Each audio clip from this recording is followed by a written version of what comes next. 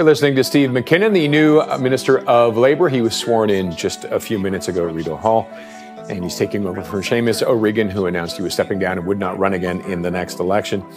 Let's go back to Rideau Hall, and Steve MacKinnon is speaking after being sworn in as Labour Minister.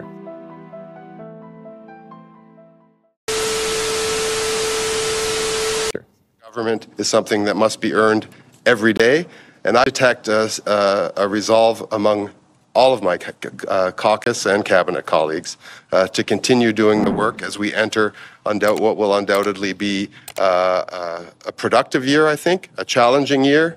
And if we've learned nothing over the past few weeks, is what we assume to be true today in politics is not necessarily going to be true tomorrow.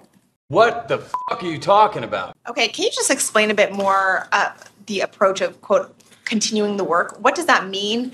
And if it is just continuing the agenda you already had, that was the agenda and the policy priorities that the people of Toronto St. Paul's looked at and said no to. So why is that the winning strategy? Wow, that's a great question.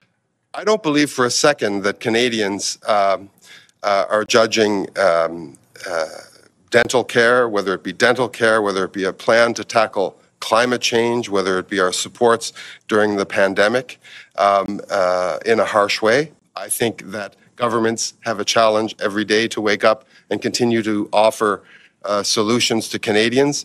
We will obviously continue to do that. We are very confident in the policies that we've set. We're also very confident that the contrast between our policies and the policies of our opponents is one that we will continue to make, and one that Canadians, I think, will bring into sharper relief as the year goes on. You know, I've seen a lot of things in my career in politics. I've seen things go up. I've seen things go down. The one constant is that things change. What we assume to be true today will not necessarily be true tomorrow. What the f are you talking about? Bonjour, Monsieur MacKinnon, Christian Noël de Radio-Canada. Oh, Mr. MacKinnon, Christian Noël, Radio-Canada. When Mr. Trudeau speaks, when you speak, when the council speaks, we always say we'll continue. People who listen to us at home say we want change, we want change, we want change. Isn't this the moment for the government to change direction? People look for, with the times we're living in, obviously every day we see images on TV, things that are happening that are making us think, hey, this has never happened before. The rate of change is a little bit dizzying for Canadians. But I know that in an election campaign and before an election campaign, people will sit down and will contrast, and they will see what are the offers of the different parties and will decide. It's not today that we're going into elections. People will have time to contemplate and consider the political offers in front of them. We are serene that people will judge us positively on all the changes that we've brought into the Canadian government. We are confident and serene with all of the policies that we've adopted, and I know that the Prime Minister will be an excellent salesman of those changes and policies during the year to come. Question. You say we're going to contrast with our adversaries. I imagine you mean Pierre Poilievre. He's been leader for 2 years. You're trying to contrast with him, and people seem to like him more than they like the Liberals and Prime Minister. So how will you? And will you, press on the gas? And putting this in the context where when we're discussing, and excuse the expression, demonization of the adversary with what's happened in the U.S., to what sense will you have the attitude of pressing on the gas? Answer. I think Canadians have the right to know the choices in front of them. They know the choices of policies. Do they know what we've accomplished together for Canadians, and do they know what will be the changes offered by our adversaries? So yes, I think we need to talk to Canadians more about the choices in front of them, and I know that Canadians have the intelligence and judgment to judge what is in front of them, and we are serene and very confident that once they do that, we'll be in a good position. Thanks for taking my question. Just kind of building off of what my colleagues have already asked, it sounds like you're saying you don't necessarily think there needs to be any major changes. Can you confirm to us that there won't be any major changes coming to policy or cabinet or anything like that? What I can confirm is that I'm going to go to work this afternoon as the Minister of Labour and Seniors and give my very best effort on behalf of Canadians in that particular portfolio.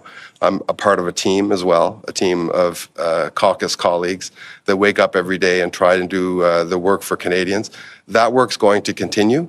We are entering what will be a very challenging year, an interesting year, and a promising year, I think. And we all have confidence that the Prime Minister will guide us through that year, and that we will continue to offer Canadians the solutions that we've been offering them. You've mentioned a few times saying that things change and what we assume to be true today will not necessarily be true tomorrow. Can you explain what that means in the context of your government right now? Well, no. What was the expression? Events, dear boy, events. The fact is that in politics, you can plan all you want. Things happen on a daily basis. I think we've seen a lot of them happen all over the world on a daily basis, even as we've entered the summer.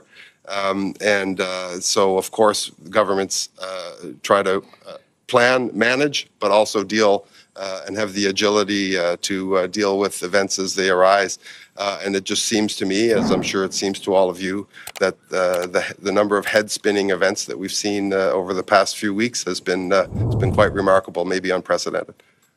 Bonjour, Monsieur MacKinnon. Michel Savard. Hello, Mr. MacKinnon, Monsieur Savard, Canadian Press. Would you think Mark Carney would be an additional, useful addition to the government team? I think anybody who's willing to give his talents to the service of Canada, I would recommend. So I recommend anybody to jump. The water is tepid, the water is hot, and we are here working for Canadians. So obviously, if someone with Mr. Carney's pedigree, and I often meet people who are in this interested by public service, and I encourage them, obviously, to adhere to our political formation. And yes, you've seen what's happened in the U.S. I'd like to hear your sense of security. And also, do you think it's time for federal ministers have a bodyguard? As a whip, I've had to treat with many files, many incidences. We had an incident with Mark Miller the day before yesterday, who, to say the least, was troubling. All my heart goes out to him and his team. There is clearly more threats, more unknown. For me personally, I've never felt threatened in Gatineau. I walk around freely and happily in the streets of Gatineau, and therefore for me, I've experienced that differently. But there is definitely, and especially towards women, a higher number of threats and incidents who are, to say the least, troubling. As for the services offered, I know that the Minister of Public Safety regularly looks at this with the RCMP. I know he's very attentive to what is happening and what he observes, and I believe that the answer to all this continues to evolve and will adapt to the changes and incidents. Minister Dylan Robertson from the Canadian Press. Your mandate letter is 2.5 years old at this point.